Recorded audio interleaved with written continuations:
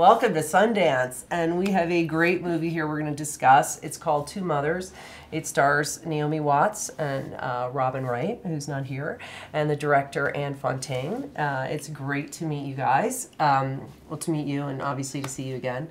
And first of all, congratulations on your Oscar nomination. Thank you. It's awesome. I mean, it's fantastic. Very happy. I should just do a little bit for those that aren't going to see the film. It is about two women, mothers, best friends since childhood, basically. They each have two sons. They live somewhat of a remote life. I mean, at least it's presented that way. And they begin affairs with each other's sons. And it kind of comes out organically and kind of what the repercussions are for that. And it doesn't sound as salacious. It isn't as salacious as I'm saying and describing it right now. The concept is right, but the actual watching of it isn't. What made you want to take on, this is obviously a short story from Doris Lessing, what made you want to direct this film or make this film? Yes, because when I read the novella from Doris Lessing, I was really surprised by this story. It's so powerful, this love story, so unusual, so original in a way, and there is so many things into it. It's complex.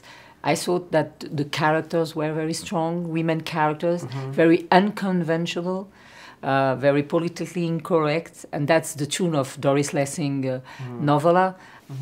Well, watching this movie, and you, both of you and Robin are gorgeous women, and you look very, you know, sexually desirable, and you're swimming and you're in your bikinis, and the boys, obviously you had kids very young, and these boys that are now growing into men. And there was an underlying theme that I kept thinking about that kind of kept me up at night. And I was like, is this like a fable? And something that kept coming back to me was people assuming, including Robin's husband, like the most, Roz, her character, said the most important relationship is Lil, your character. When I read the script the first time, it just leapt out at me. I just thought it's so rare, first of all, to see two women who are equally, you know, well written and together, not against each other. If you find two women in a movie, hardly ever does that happen, but they're usually plotting against each other. Right. And this, like you say, that friendship was so powerful, and they go through the biggest journey, and it is the most important relationship of their lives. And I mean, other than their sons, of course, but they grow up together, and they never let that go, and they go through, you know, hell and back, and betrayal, you know, all kinds of things, and they're able to forgive each other, and the love is just